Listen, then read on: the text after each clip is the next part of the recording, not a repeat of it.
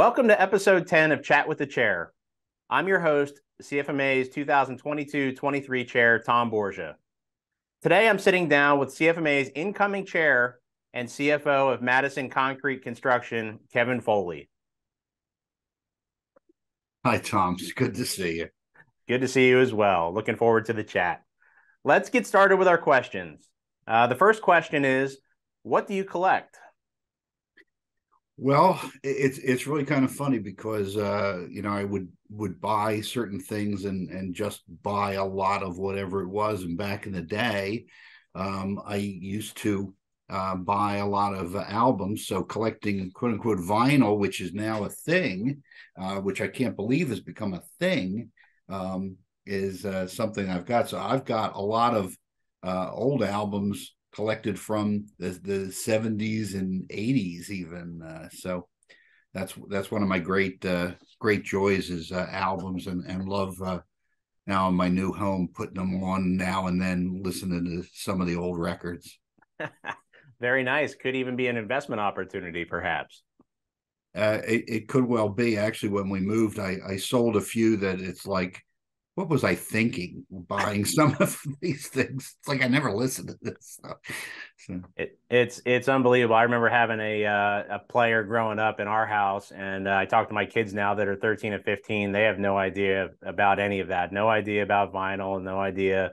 They know it's out there because it's starting to come back, but they have no idea that mom and dad actually used to listen to stuff like that back in the day too. So it's great to see stuff come back around.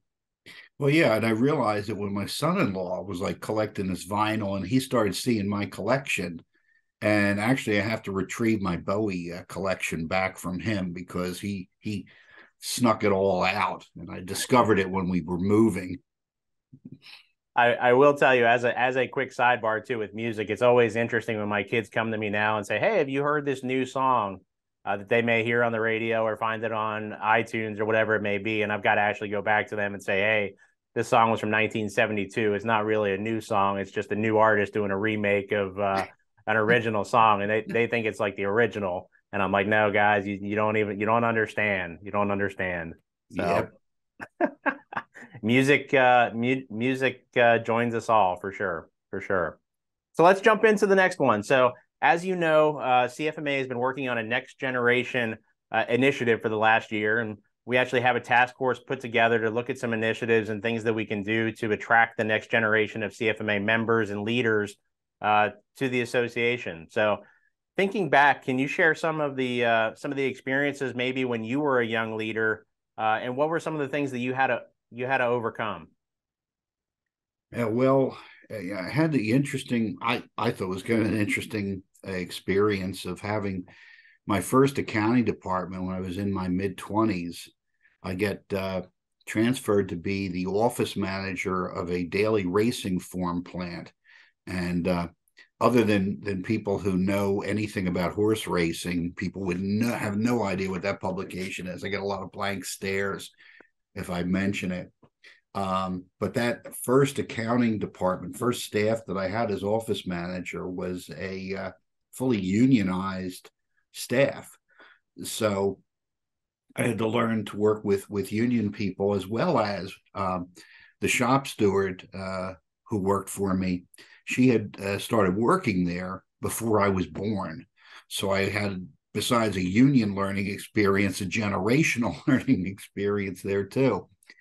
And the whole thing is, as a younger leader, learning to communicate and spend some time talking with my staff and particularly our shop steward, and finding out how Joan, would kind of instruct me on things where I might be up against the guardrails of what our contract tells us I can do with the staff. But I was interested in learning. I tried to make sure that everybody knew that I had their best interest in mind, and made sure that I was processing things for the unions faster than my predecessors, so that nobody was waiting for payments or anything. And even worked back then with adjusting schedules, which is now still a big thing of people in the Los Angeles area, having to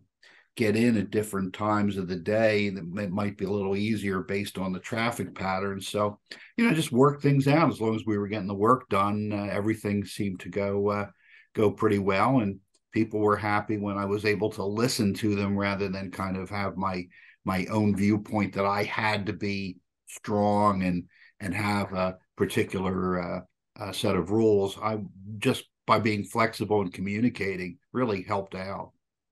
Yeah, I think that's really good advice and great experience that you had kind of when you were younger. I know for a lot of folks out there, and kind of when I look at myself as well, you try to listen first before you speak. And a lot of the experiences that we all have are through our work experience, maybe through our family experience, and the other things that we go through. And I think one of the important things maybe for our next gen leaders out there are to have that quiet confidence, right? So there's a quiet confidence within that many people have, where you don't feel like you have to be the first at the table to talk. You don't need to answer everybody's question maybe before they're done asking the question, and just be able to take everything in, process it, and then be able to come out with a response. And sometimes no response is fine too. You don't always have to speak just to speak, but I think for all leaders, not even really just next gen, having that quiet confidence and the ability to listen is super, super important. So really good advice there. I appreciate you sharing that.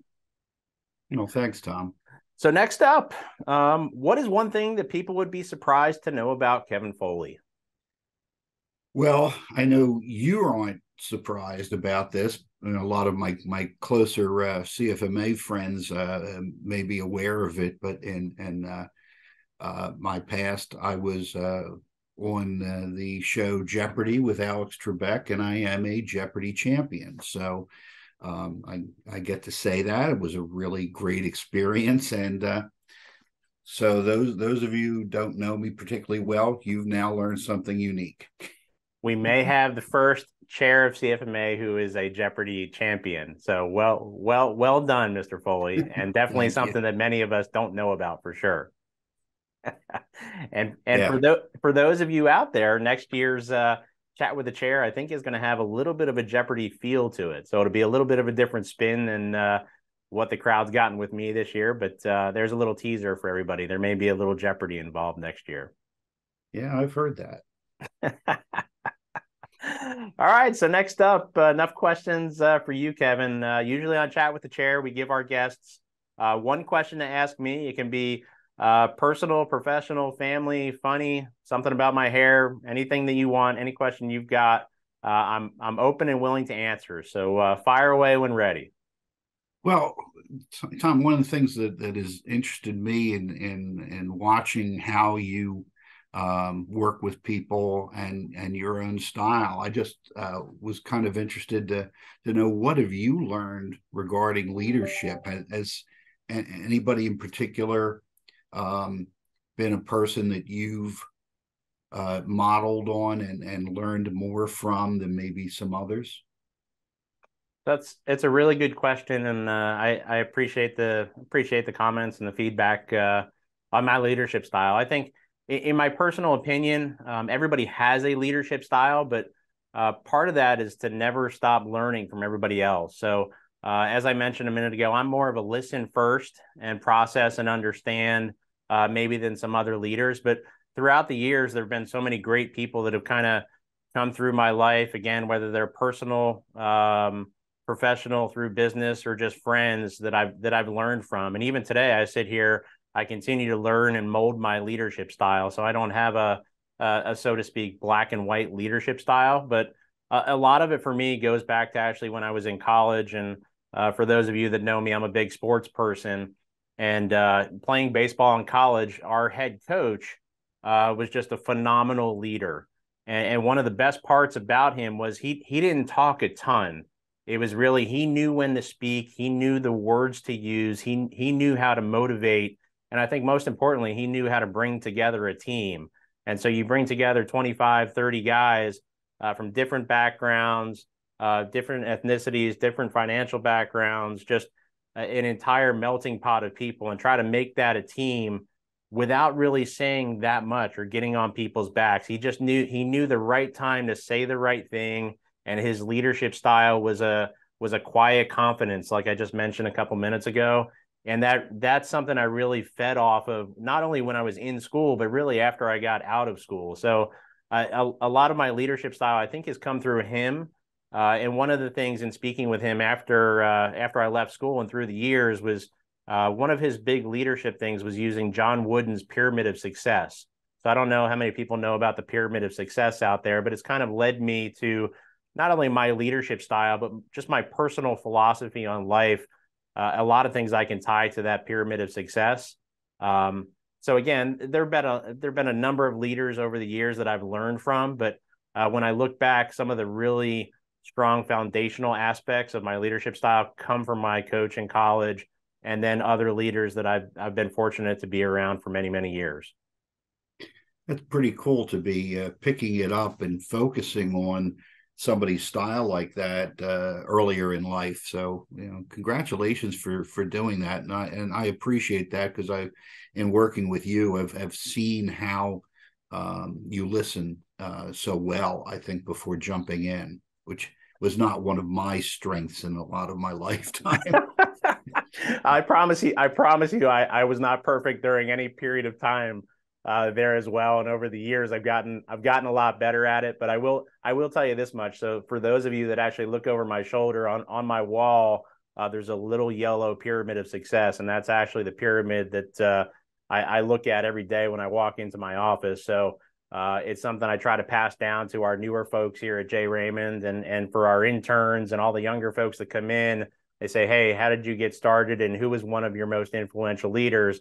I can point to that on my wall and say, "Hey, this is from 25 years ago, and something I still try my hardest to follow today." So I've been very fortunate, again, to have some great people in my life to help me mold that leadership style. No, thanks for sharing that, Tom. Sure.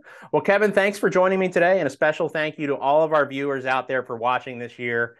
It's been a great opportunity to get to meet some of the greatest people in CFMA, our leaders, mentors, and just great members from all across the country. So be sure to tune in next month when Kevin takes over, and he'll jump into Jeopardy style, getting to know some of the best CFMA members from around the country. So thanks to everybody out there, and we'll see you soon. Thanks, Kevin. All right. Thank you, Tom. Take care. Take care. Bye-bye.